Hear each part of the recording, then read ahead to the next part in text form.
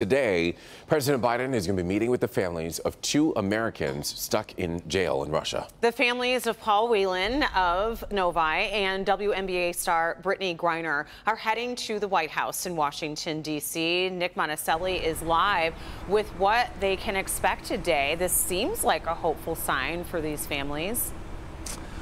Yeah, at the very least, what it is the president and his administration giving both families just kind of some peace of mind that they still are working on this, because as you mentioned, it's been years and months for both of these. And the big question mark is, can they really do anything moving forward?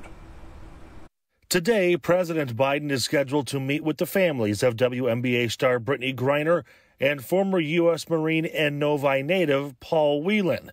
The White House says Biden will meet with Griner's wife, Sherelle Griner, and Whelan's sister, Elizabeth. One of the reasons he is meeting with the families is that he wanted to let them know that they remain front of mind and that his team is working on this every day, on making sure that Brittney and Paul return home safely. Back in July, Secretary of State Antony Blinken announced their proposal to Russia, a prisoner swap.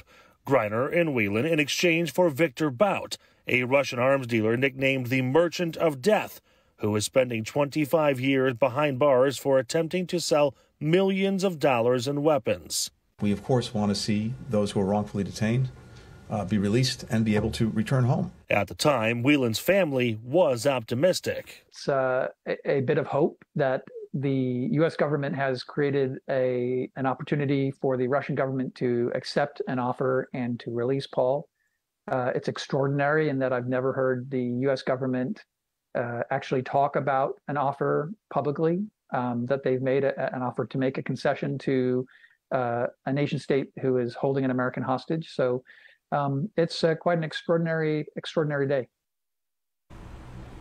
So you can hear the optimism there in the family. Now, the President Biden will be meeting with each family separately. We're live this morning. Nick Monticelli, Local 4.